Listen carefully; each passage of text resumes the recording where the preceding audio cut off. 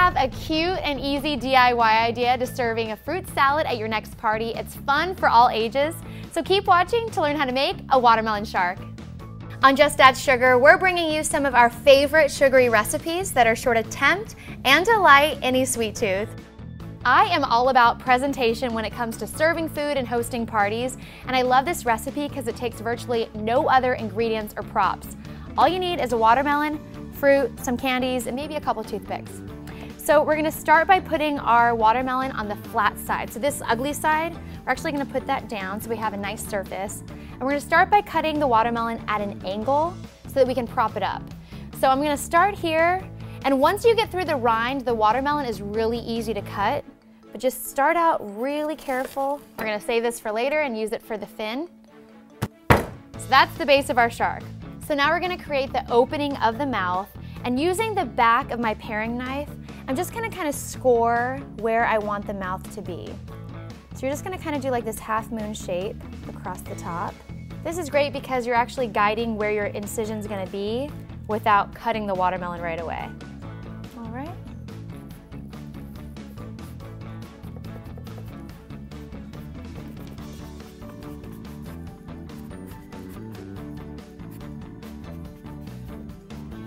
Then you're just gonna carefully pop out this piece.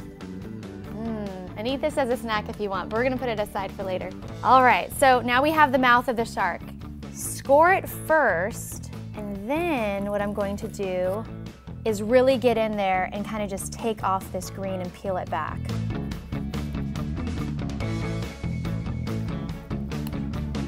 So we have the top, now we're gonna do the bottom.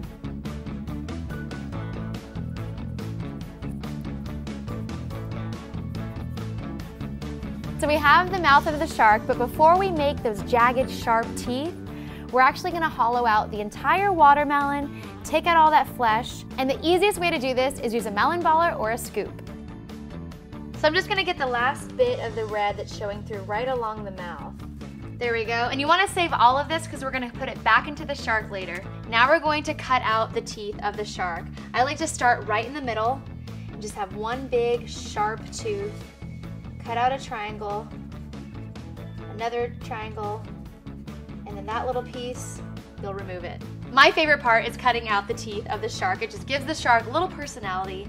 And you know, this watermelon shark isn't just great for kids' parties, it's awesome for adult parties too, like during Shark Week, or Sharknado 2, or any other man-eating shark movie watching party, like Jaws.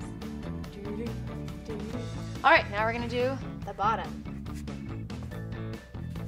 Here's our shark's mouth.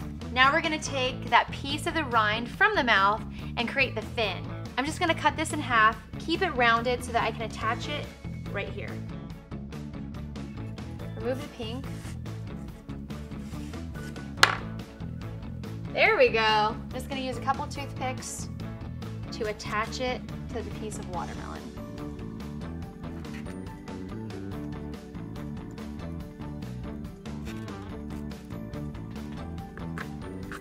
Just like that, and for the finishing touch, we're going to add the eyes. So all we want to do is, following the same technique from the mouth, we want to try to remove a little bit of the green. And you know, if it helps you, you can just use a little toothpick, figure out where you want your eyeballs to be. So I'm using my paring knife just to remove the green part and leaving the white.